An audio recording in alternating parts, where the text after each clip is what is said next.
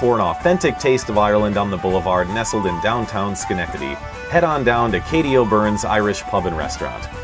A true Irish lass herself, Katie O'Byrne was born in Ireland in 1899, and her legacy lives on today at one of the Tri-Cities' favorite hangout spots.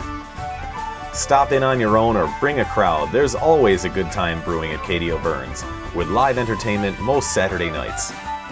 Since 2006, they've been serving up all of your favorite Irish fare, bangers and mash, Irish stew, as well as corned beef and cabbage and their famous Reuben, featuring their delicious corned beef made fresh on site.